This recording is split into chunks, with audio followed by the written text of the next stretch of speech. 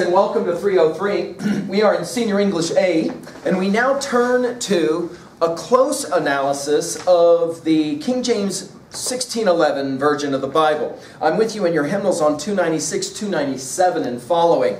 And our project now, I've already given an introductory lecture to some of the background to understanding the composition of the biblical text, the 586 BCE exile, and some of those kinds of concerns. Now I want to turn specifically to this text, the King James Version of the Bible. Let's begin with our essential question on page 296, and let's just take a few notes as we get ready now for our study. The King James Bible has been for centuries an important book for many Protestants. As you read, identify qualities of language rhythm that contribute to the appeal and influence of this great prose work. This will help you answer the essential question, how does literature shape or reflect society? Let's jump down really quickly to 2b.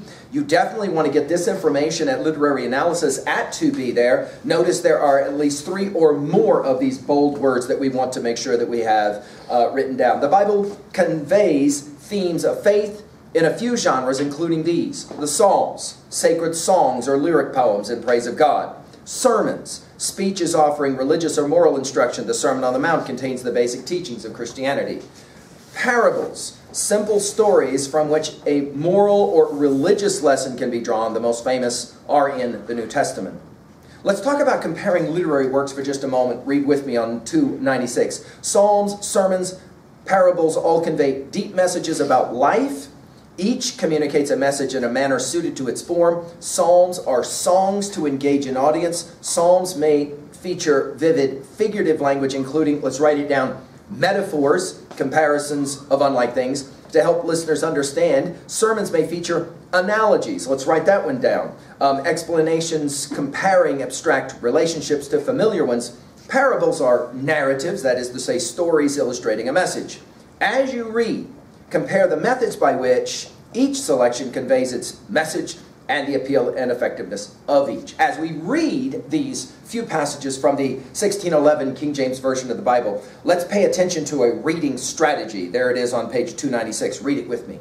In some portions of the Bible, the main idea is implied rather than directly stated. You can determine the main idea by making inferences, identifying key details in the text, and then relating them to other details and to your own experience. When making inferences, consider what the text suggests as well as what it leaves uncertain. And then, of course, the chart to the right there. I do highly recommend that maybe you give some time to a chart like that as you go through your annotative process at level 1 and 2a.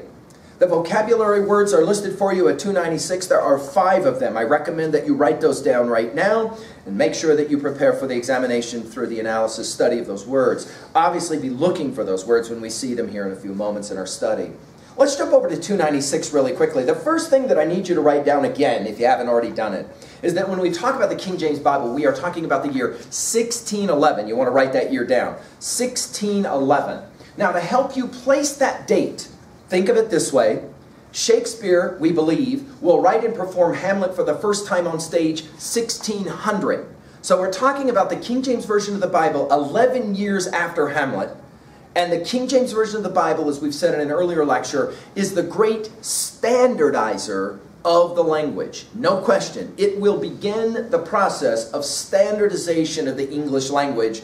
So, for example, if you want to speak appropriately or write appropriately the English language, you speak and sound like you are basically writing and sounding right out of the King James Version of the Bible. When you were juniors and you watched that performance of Arthur Miller's play, The Crucible, and they kept talking with that thee and thou, and they said, some of you were saying, well, you know, when they talk, it sounds like they're talking right out of the Bible. The reason for that is they're talking right out of the Bible. That is to say, the 1611 King James Version of the Bible. Let's go ahead and read now on page 297. For centuries, the Bible was the cornerstone of European culture, the ultimate reference for rulers and priests, the ultimate authorization of laws, religious practices, a treasury of images and subjects for art. Yet the book was inaccessible to the majority of Europeans. During the Reformation in the 1500s, the need for a closer study of the Bible was widely acknowledged, which led to translations of the work into the vernacular or common languages. For the first time, this grounding work became widely accessible. The King James Bible, the authoritative English translation, was created at the command of King James the First. In 1604, let's write that date down. In 1604, James commissioned 54 scholars, let's write that number down, and clergymen to compare all known texts of the Bible and prepare the definitive English translation. Let's talk about early Bibles for a moment under that heading. The Bible, a collection of books developed over more than 1,200 years, consists of two main parts: the Old Testament, written in Hebrew, and the New Testament, written in Greek. In about 8405, St. Jerome finished translating the Bible into Latin. This translation, called the Vulgate, you might want to write that down, the Vulgate, remained the standard Bible of the West for centuries. King James translators, though, were to review the original sources as well as translations of the Word. Let's go ahead and look under the heading, A Systematic Plan. I hope you're reading with me. The project was carefully organized from the start. The books of the Bible were divided among 6 groups of scholars in Westminster, Oxford, Cambridge. The groups took 4 years to produce their initial drafts. Then 2 scholars from each region spent 9 months in London reviewing and revising the draft. After laboring for 7 years, the group produced one of the great works of English literature. The King James Bible has been called, quote, the only classic ever created by a committee, end quote. Tyndale's legacy, the last heading. The King James Bible was not the first English translation of the book. James's translators were greatly influenced by William Tyndale's translation. Tyndale, a Protestant chaplain and tutor in England, fled clerical oppression at home and published his translation of the New Testament in Germany. Before he had completed work on the Old Testament, however, he was arrested for heresy and executed near Brussels, Belgium in 1536. Amazing. You could end up toast on a post for translating the Bible back in 1536. Amazing. Some students will report things have changed a little bit. Let's look at the last paragraph. As England became more Protestant, Tyndale came to be viewed not as a heretic but as a hero. King James's committee closely followed the magnificent diction and rhythms of Tyndale's groundbreaking translation. Of course, you have a drawing there on 297. There's your title page of the 1611 King James Version of the Bible. Let's now turn to page 299. We're going to look at our first of 4 selections from the King James Version of the Bible. Now, just to be clear, so that there's no confusion, there are 2 ways to look at a religious text. One, like the Bible. One is to study it as a religious text. The second is to study it as a literary text. We are clearly looking at this text as a literary text and not as a religious text, okay? Another way that we can talk about this, and we mentioned this in another lecture, is to talk about an apologetic approach to this text versus a non-apologetic approach. The apologetic approach is to look at the text and try and argue what's right or wrong with it, okay? For example, if you study Beowulf, and when we are told that Beowulf swims under the ocean for 5 days without ever coming up, and we want to make the argument that there is something fundamentally flawed in the idea that Beowulf could hold his breath for 5 straight days, that is what we call an apologetic study of the text. We're trying to find out what's right or wrong with it. A non-apologetic study of the text is simply to say, what does the text say? And we will simply treat it as a work of literature. So, for example, when we met Beowulf and we were told that he swam under the ocean for 5 days, we didn't sit and debate or discuss whether that was true or not. We simply said, that's what the text tells us. Let's go ahead and talk about the implications. What really does that mean? It's, of course, an Anglo-Saxon way to say that Beowulf is B-A-D, bad, right? Okay, in other words, he's a different kind of superhero.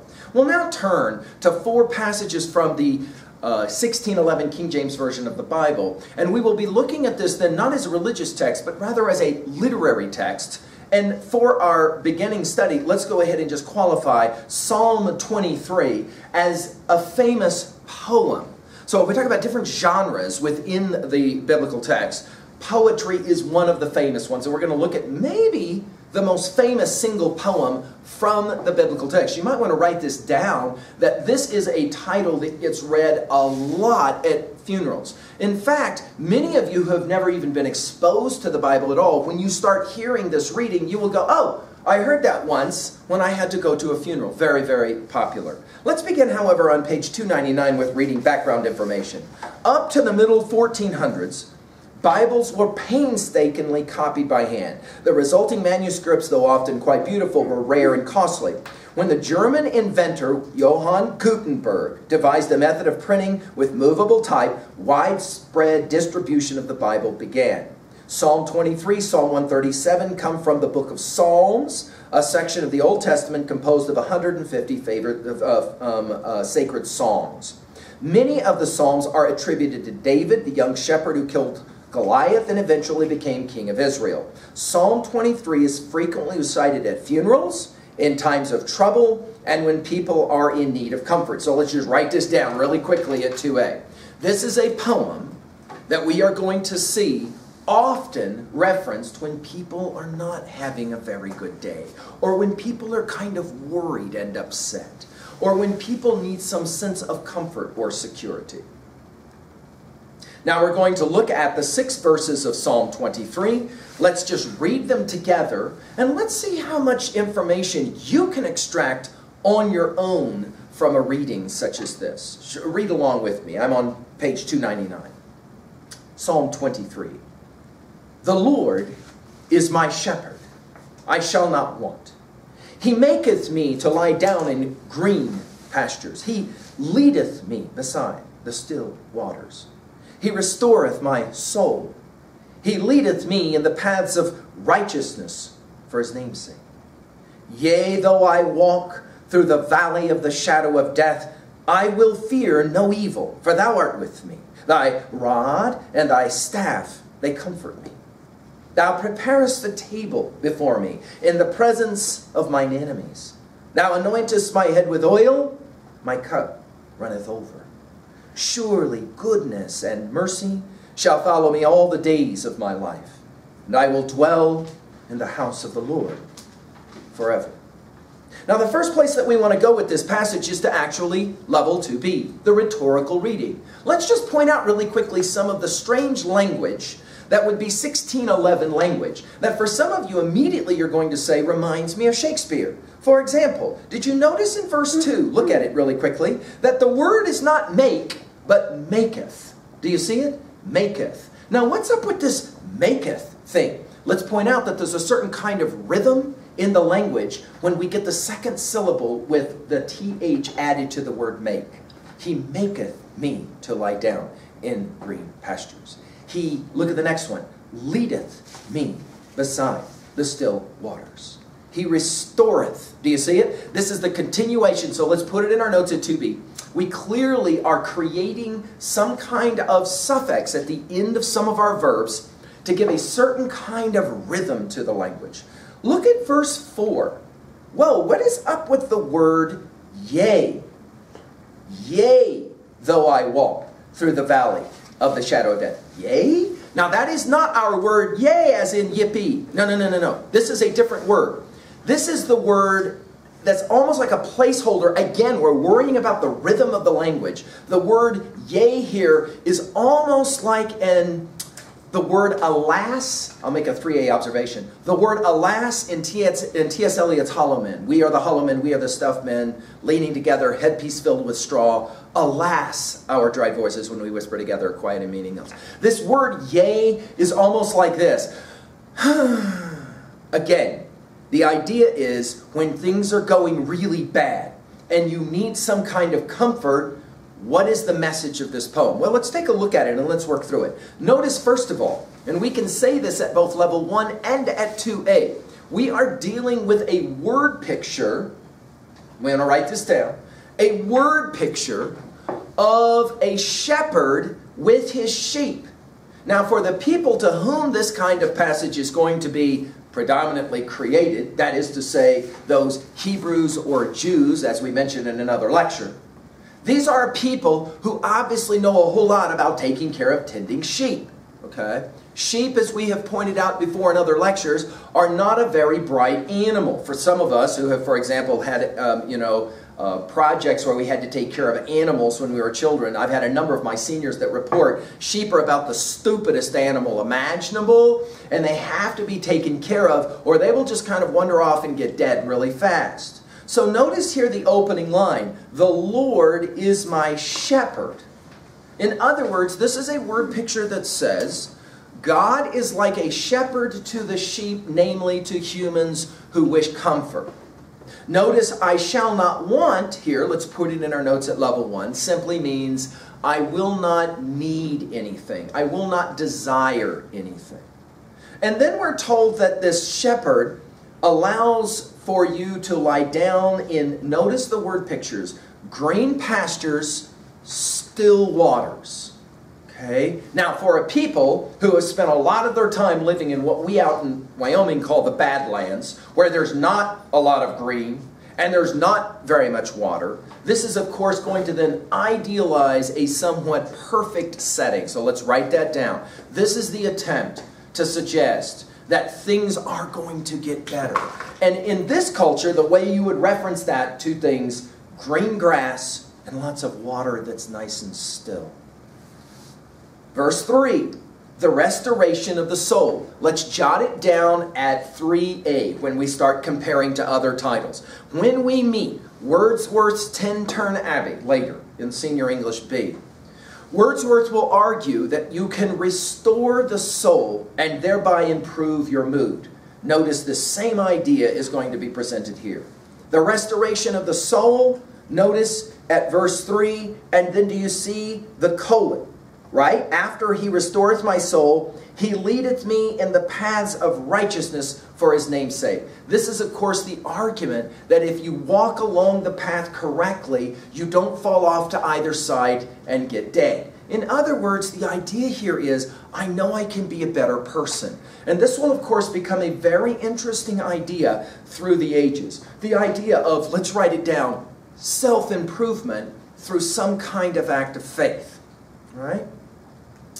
Verse 4 suggests that there is no fear. You're maybe familiar with those t-shirts of a long time ago that used to say, no fear. Maybe without realizing it, you didn't know that this is where this came from, this notion. Look at it.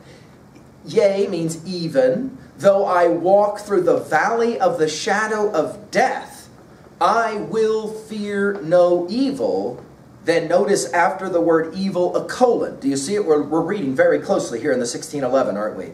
For thou art with me, thy rod and thy staff, they comfort me. In other words, a shepherd would carry these instruments that he would reach out and then knock the sheep to keep him on the path so that the sheep didn't fall off and get hurt or whatever. So the word picture continues here at verse 4. Even though I come to death, I will not fear. This idea of not fearing in the time of terrible, terrible suffering makes sense if you go back to an earlier lecture when we are talking about that time of tremendous exile, when people are taken out of the city of Zion or Jerusalem and led far, far away, and they have to live somewhere else in a terrible place. This idea that even in the moment of greatest trial, death, I still will be okay. I'm going to be taken care of. We can jot down here really quickly at 3a. Another observation. Think about that death scene in Beowulf Part 3, right? Beowulf has been bitten by the dragon. He will die. How does he die? We could argue that he dies without fear. And notice we have the same hope here as well. Verse 5 is an interesting word picture. We shift the word picture away from sheep and a shepherd now to something else. Thou means you, and let's put that in our notes. This word thou means you. Of course, we're familiar with this language from Shakespeare, aren't we, when we see the Shakespeare plays? Thou preparest a table before me in the presence of mine enemies.